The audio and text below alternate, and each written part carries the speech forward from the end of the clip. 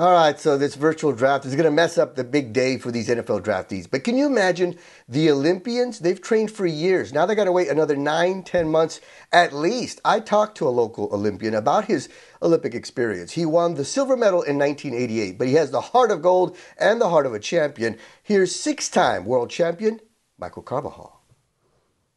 Ladies and gentlemen, welcome to Michael Carbajal's 9th Street Gym.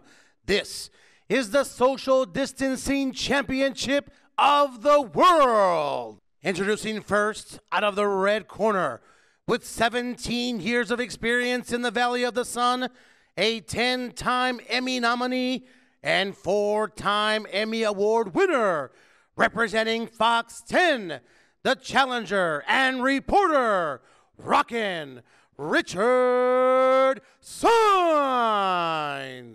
And introducing his opponent out of the blue corner, representing Michael Carbajal's 9th Street Gym. He was inducted into the International Boxing Hall of Fame, presenting the 1988 silver medalist and 6-time world champion, Manitos de Piedra, Michael Carbajal. And now referee Wes Melton for instructions. Okay, fighters, come to the middle of the ring. Make sure you're 6 feet apart. I want you to have a good, clean fight. Make sure you wash your hands. Keep yourself 6 feet apart, and do not touch gloves. Time! Michael, first of all, thanks for meeting me in the ring and for this interview. I appreciate it. Want to talk about your Olympic memories. First of all, that team. I mean, that was a star-studded team. Yourself, Roy Jones Jr., Ray Mercer, Riddick Bowe. I mean, a lot of world champions, future world champions in that class. Yes, there was. I still say we're the greatest team out of all of us. Out of the 76 team is the other one that said, you know, which they were a great team, but we had more medalists and more world champions. What was it like for you to not only represent Arizona, but your entire country? It was unbelievable because, you know, when I wanted to fight, it was all about professional fighting. I wanted to become a professional champion.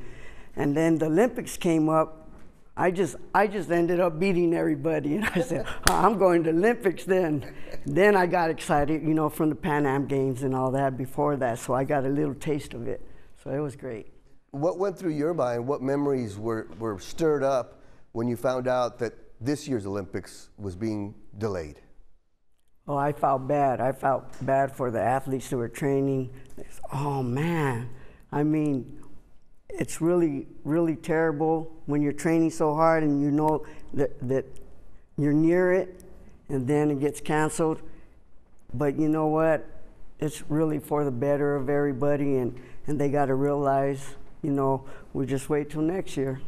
You're still going. You mentioned the gold. You were in the gold medal match. I think you won that fight. Just take us through that controversy and the disappointment, which I thought you handled with such class. Yes, I was happy, Richard. I was happy that I made it to the finals. You know, I always had a confidence in everything, but once you're there, you're like, whoa, I'm in the finals, and I'm going for this gold. And you know, a lot of people said I got robbed, but just like I did, I raised my shoulders up and said, what can I do? I'm still happy, though. And it's obvious that this was a special moment in your life, deservedly so, right? Respectfully so. Tell us about what you got here. This is your actual suitcase from when you went to the Olympics in 1988. Let's open it up and see what you got in there, Mike.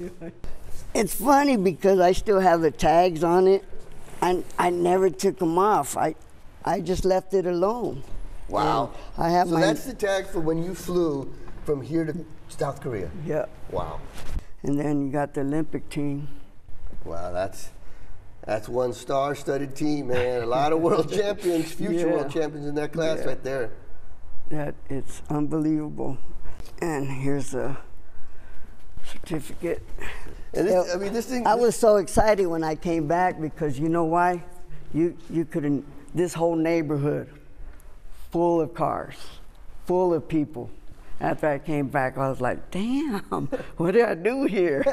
I was like, whoa, it was crazy. Wow. And So then, they were all proud see, of I you. just left that stuff at the house, and that was it. And this is your jacket? This is your Olympic This jacket? is my Olympic jacket, yeah.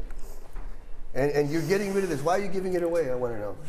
I tried. I'm saying, hey, Laura, did you say something I didn't know? I gave it a shot. You know, you're a Hall of Famer. You're in the International Boxing Hall of Fame, the Las Vegas Boxing Hall of Fame, the Arizona Sports Hall of Fame. Where does this Olympic medal, this Olympic experience, this Olympic achievement rank in all your achievements?